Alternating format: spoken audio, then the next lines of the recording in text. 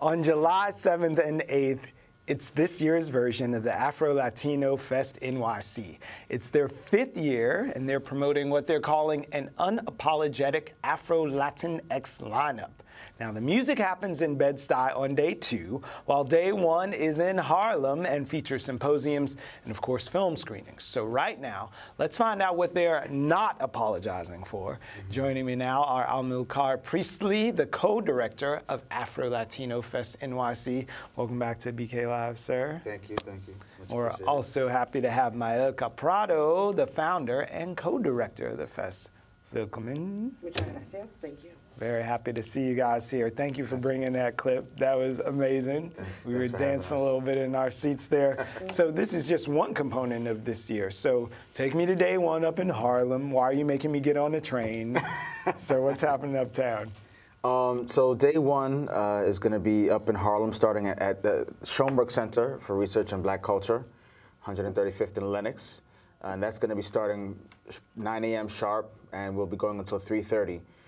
That's going to be the Afro-Latin Talks panels symposium, so we'll have 4 panels, and running more or less, not simultaneously, there'll be some overlap.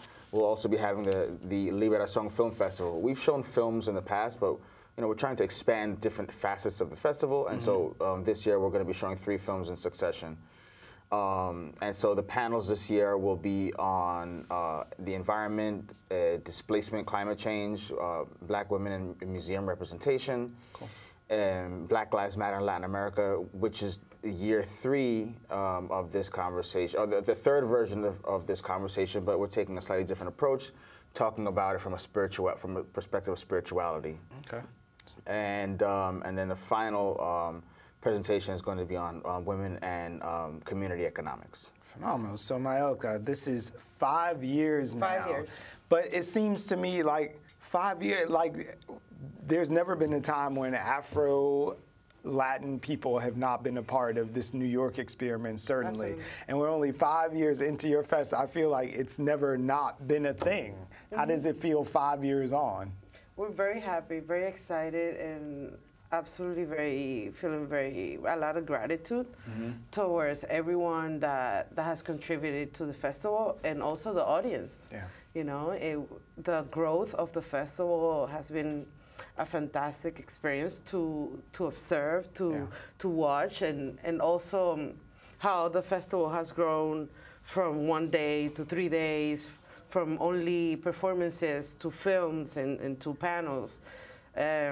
Very exciting. I'm very, very happy about that. Well, one part that I'm excited about is another one of the visual aspects you're going to be sharing. We actually have a trailer that we're going to show you in just a second. But before we get to that, I want to know about how you are mixing it up this year. You continue to have these great, deep conversations and expand our perspectives on what it means to be Afro-Latino, and in this context in New York, and incorporating the Black Lives Matter as well. So I'm going to ask each of you, you can start for me, like what you're happy to see the festival stretch into this year, number 5. I feel that going with the theme of highlighting the contributions of women, I feel like that is the most important aspect of this year's festival, that we are taking that step to be unapologetic in that aspect, and having an all-female Black and brown lineup. I think that is a dream come true for the both of us. Yeah.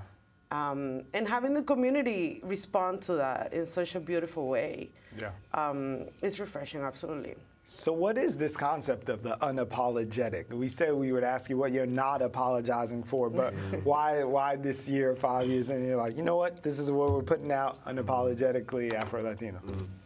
I mean, I think, the conversation about Afro-Latinidad, Afro-descendancy is not necessarily a new conversation, but it's something that is gaining a renewed kind of sense of momentum.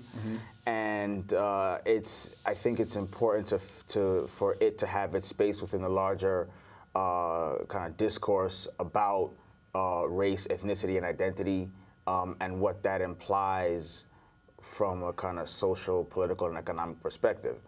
And so, with this festival and with the work that we do and with the work that others in the community have been doing, it's the goal is to make sure that because for a long time we've kind of been in a kind of falling through the cracks, so to speak, in broader conversations, we carve out our own space, and in collaboration with, in solidarity with, but also making sure that we are heard.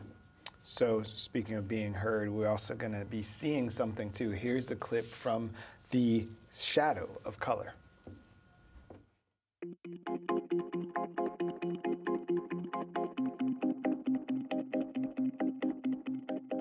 Blank en zwart, die verhouding vind ik eigenlijk een gepasseerd station. Dus ik ben aan het boeien, dus toen ze man of paar die hebben met school hebben, dus we nooit loga.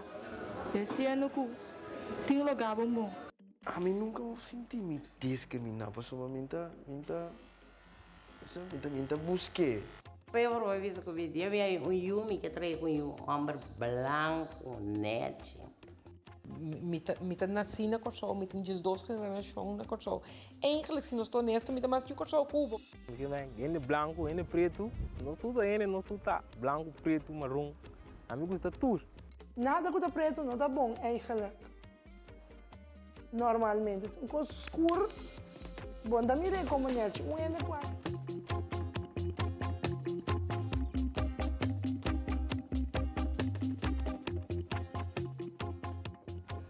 So we said this was about the diaspora, so people are all over the world. There's no part that hasn't been touched. So I wonder about bringing that in. Like he said, we're beyond black and white. Like it's much deeper in 2017. There's not a part of the world almost that hasn't been touched by the diaspora here. So I wonder how you bring that in and the influence of that on the culture, specifically the Latino culture. Well, when we curate the event, the festival, we are very sensitive to also including into the program people from different countries. Like we have a film from Brazil that we just saw, right. The Caribbean. So all of those influences are part of Afro-Latinidad, and it's important for us to highlight that as well. We're from Panama, so we understand the influence that the Caribbean, the West Indies have in Latin America. Right. You know, so it's super important for us to show that aspect, why we like reggae, why we like soca, right. And also these conversations in the diaspora that are just everywhere, you know. So I also want to talk about the fact that you guys killed it on Kickstarter. Like your campaign was super successful. That just gives you a little inkling to everyone who's been waiting for this and saying, finally, I can see myself take my $5. So I wonder how you're transforming that into a mission that lasts beyond the 2 days where we can all come together at the festival and really like blowing this thing out all year. Right, right. I mean, that one of the things that we were able to accomplish with the Kickstarter was we had a sense, because of the years past and even from year one, the like you said, the interest that was there, that was bubbling underneath the surface, and so the Kickstarter kind of helped us reaffirm or confirm that. Yeah. It was, I mean, this year in particular, every year, but this year in particular, I mean, this festival is presented by the people. Yeah. Right, and so that's something that makes it really, really special. And to keep that going, you know, we have to continue to harness this community. We are part of a larger community, and so we want to play our role in continuing to harness this energy and to keep this momentum going, so that, you know, we can have conversations that involve the cultural element, that involve the socio-political and the economic element, that involve taking this conversation beyond identity to broader conversations. This year is our 5th year. It's the 3rd year of what's called the second year of the International Decade for People of African Descent, which runs from 2015 to 2024. So there's a lot of movement kind of burgeoning around the hemisphere, whether it's here, whether it's in Panama, Colombia, Brazil, Costa Rica, Dominican Republic, Cuba, what have you. Right.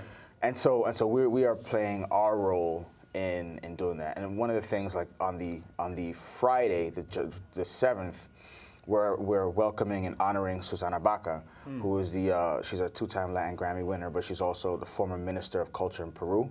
Awesome. So we're giving her a Lifetime Achievement Award, but also she will be presenting a book called Lo Africano en el Perú, The African in Peru. And so we're very, very blessed and excited to have her grace our festival this year.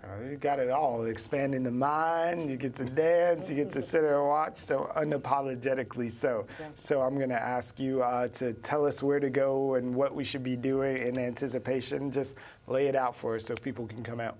Okay, so get ready on Friday at 9:30 at the Schomburg Center in Harlem for a conference and award show. Well, the award show is later. So and you got us programmed all day. All day, all day. All day. We got you. We got you. The awards. So don't want to let you go. Start off with the symposium at the Schomburg. At the Schomburg, and then at 6, we're gonna have a Powerhouse Arena in Dumbo. Susana Baca, a dialogue with Susana Baca, which is an amazing woman, and the award show. Is she gonna sing? She's not gonna sing. Okay. But we're gonna talk to her. Get some thoughts. Yes. The beauty of it is that we're gonna be able to listen to her, to talk to her, to ask questions, and to really exchange, you know, information with her and learn about Afro-Peruvians. Very cool. So, and then on Saturday, the 8th, it's on. We're gonna start, in Bed-Stuy. We're gonna start at 12 and we end at 11. Restoration Plaza, 1368 Fulton. Get your tickets. 13 performances, drumming. It's carnival. We have the Queen of Merengue. The Queen of Merengue, Millie Quesada, 2-time Latin Grammy winner. The Queen of Soca, Allison Hines. Johnny Osborne, Amara La Negra, Nitty Scott. Melvis Santa, Calma Carmona.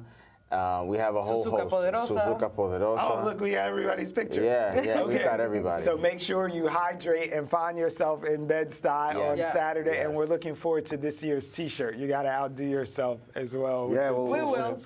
Which this was made by Tony Peralta from the Peralta Project, so many thanks. And yeah, we'll hope to see all of you guys out there. All right. Make sure you get your tickets.